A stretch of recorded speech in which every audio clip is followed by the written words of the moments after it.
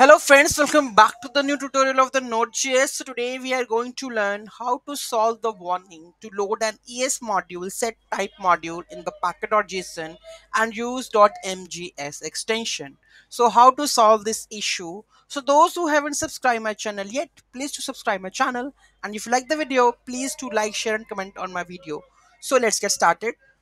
To solve this, what we have to do, it's very easy and very simple. Just go to your package.json, and here you need to add comma and add the type, and here you need to add the module. Okay, because I'm using the import statement over here and it's not working at any case, so what we have to do, we have to add the type module over here. Save this and let's run it.